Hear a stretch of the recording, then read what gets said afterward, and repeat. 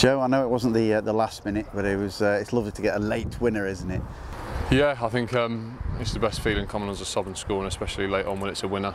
The boys dug so deep, especially when we went down to 10 men and we were on the back foot a little bit. It shows what spirit we've got, and yeah, another 3 points.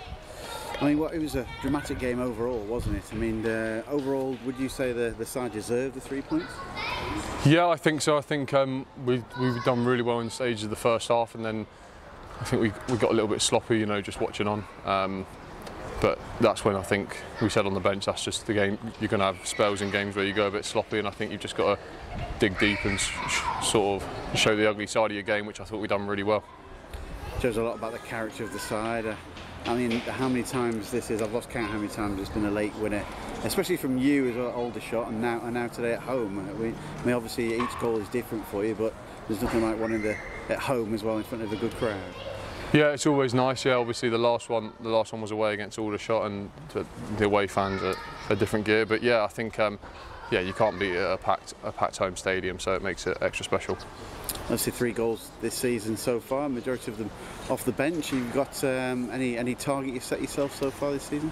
I had a little chat with Bron the other day. I don't normally tend to tell people my targets, but there is targets there. I think yeah, there's little milestones along the way that as a player you want to tick off, and yeah, definitely.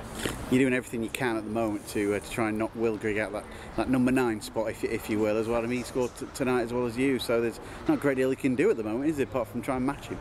No, I think what's working at the minute is what's working. I don't think anyone can have any complaints on the team. You know, we're top of the league for a reason. I think with these Saturday, Tuesday games coming up, everyone's got to be ready to take their chance. You've seen back-to-back now send-ins off, so lads are going to get their chance, and it's about staying fit and working hard, which we do a lot. You know, especially the lads out the starting 11. You know, when you're training and the lads are on recovery and you're working that a bit extra harder, it's for the games that come thick and fast.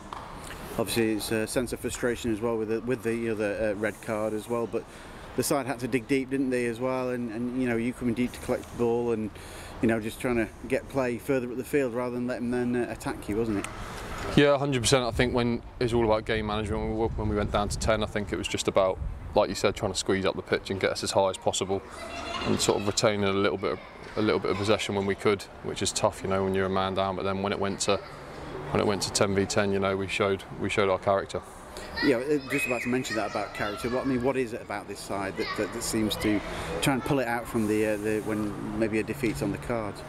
I think it's just an outstanding group in terms of character and spirit. You know, I think from day one of pre-season, you could tell that how well all the staff have recruited and sort of how good of a squad we've got in terms of personalities in the changing room. And yeah, I think everyone's just bang on board and wants a team to do well and strive. So yeah, I think that's just about it, really.